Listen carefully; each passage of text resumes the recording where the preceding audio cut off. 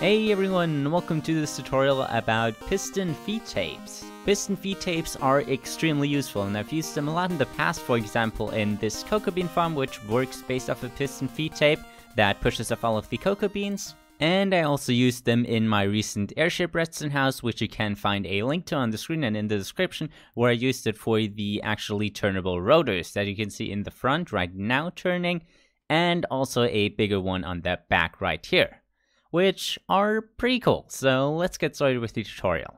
Let's start off by explaining what piston feed tapes actually are, or piston tapes. What you can observe right here is the glass blocks, or all of the blocks, go around in a rectangle. You can have this going clockwise and counterclockwise depending on how you lay out the pistons. So this can be used in a variety of ways, as you could see. There are also another use for them, more deeply rooted into redstone, which I'll explain later, but let's maybe turn off the clock and observe what actually happens when I press a button and just have one pulse. So every pulse, the glass block moves one spot. You can see this every time I press the button, the glass block moves.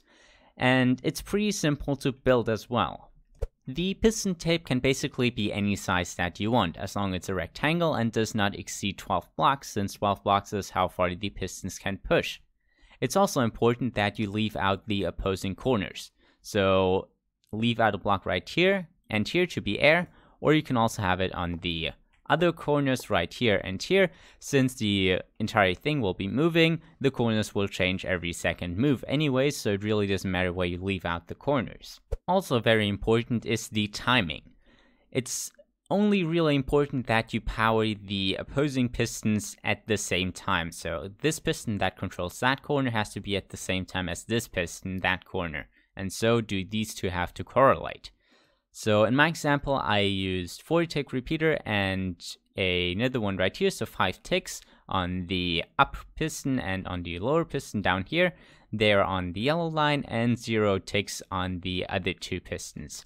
And then I just use a quick pulse mechanism right here with a dropper and a hopper. Doesn't have to be a 1 tick pulse, and since I'm using repeater, 1 tick pulse wouldn't even work really. If you don't know what a 1 tick pulse is, just use this contraption right here with a comparator out of the hopper into a repeater, and everything should work fine. Every time you press the button now, you can see that the entire thing turns. Let me maybe replace the block for a yellow terracotta, and you can see that the yellow terracotta moves around now. And that's pretty much it for the redstone. It's really quite simple if you know what you're doing. It's only essential that these two pistons are powered at the same time and these two are powered at the same time, and that these are on a delay and have the same delay as well. And you should also use a quick pulse mechanism right here. Other than that, you can also have it hooked up to a clock like I had in the beginning, and maybe now we'll show you some practical applications like my rotor a little bit closer. We're now back on the redstone airship, and here's basically what the entire redstone construction looked like if you watched that video. If you didn't, totally should do that. And basically the lever here toggles the rotors, and a lot of noise happens, quite a lot of noise, but it works. You can see it works totally.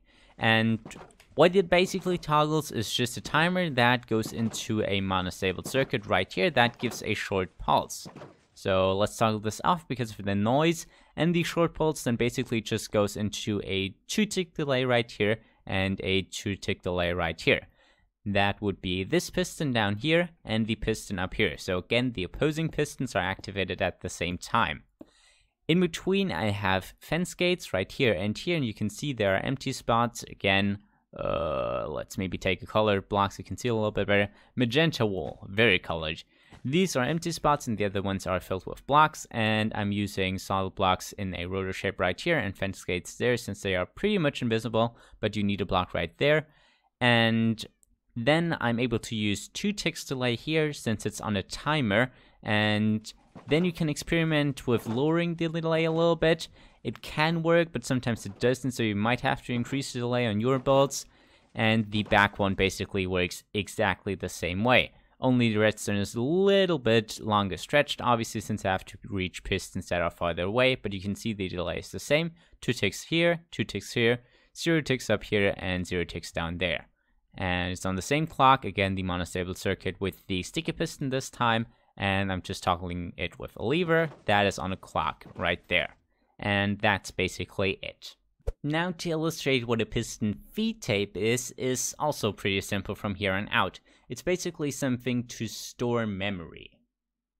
That might sound pretty complicated, but I now changed out some of the blocks for glass. So every second block is glass now, and we have a redstone block right down here that has a redstone dust on top of it and a redstone lamp right in front. So if I toggle the entire thing once, you can see that the glass box that was there before is now toggled for an iron block, and the redstone lamp turns on. Every time I toggle this, you can see it turns off, it turns on. Very simple. Now I can also say that I want to press it 2 times, so 2 glass blocks, and it will stay off, so it will stay off right now, and right now. But then, if I press it a 3rd time, it will turn on. And again, if I press it another time right now, it will stay on since that's a solid block, and then it will get turned off. You can basically use this for a combination lock, for example, or other things. Usually, it's not done with glass anymore or transparent blocks, it's now done with cauldrons, which looks a little like this. Hopefully a very great transition you saw right there, probably not. It's also very simple. You just use the fact that cauldrons can be filled, and you don't have to put a redstone block behind your blocks right here, so you can have this a little bit more compact if you want to, and you can still have the same effect with the glass, now just with cauldrons and comparators. The cauldrons also have the advantage that you can fill them multiple times. For example, this one would give a different signal strength than the others, so this is 2, and if I now press the button again, that might be an empty one, yes, but if there's 1 inside there, you can see it's only 1, 2 it's 2, and with 3 balls inside there, it's obviously 3. And that's pretty much all you need to know about the piston feed tape. I hope you enjoyed, and if you want to check out that redstone airship that I've been teasering like 2 times already, you can do that now, and that by the right side of the screen there should be the airship, and below that the tutorial playlist. Hope you enjoyed the video. Obviously subscribe to the left, I believe. I'm very bad with sides. But that has been it for the video, and see you next time.